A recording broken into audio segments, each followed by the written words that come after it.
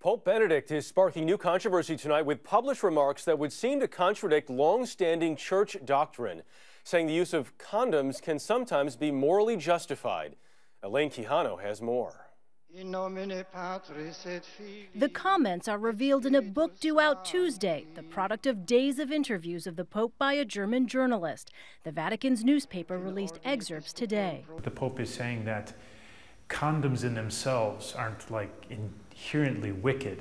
It's what people do with them that can be good or bad. In the book, the Pope was asked about controversial comments he made last year while on a visit to Africa, saying the AIDS crisis there could not be helped by distributing condoms to prevent the spread of the disease.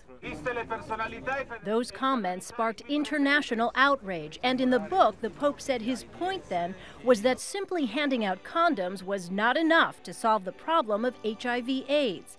The Pope then suggested in certain instances, using a condom might be morally defensible, not to prevent pregnancy, but to prevent spreading disease. Quote, "There may be a basis in the case of some individuals, as perhaps when a male prostitute uses a condom, where this can be a first step in the direction of a moralization, a first assumption of responsibility."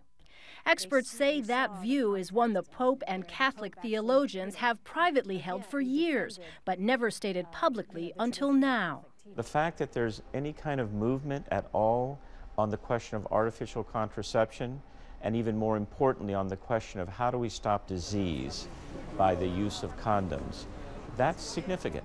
The Pope also defended the Church's traditional teaching banning contraception and abortion. Yet his comments are drawing mixed reactions from Catholics. If you start changing things like that, then, I just don't know what would come next.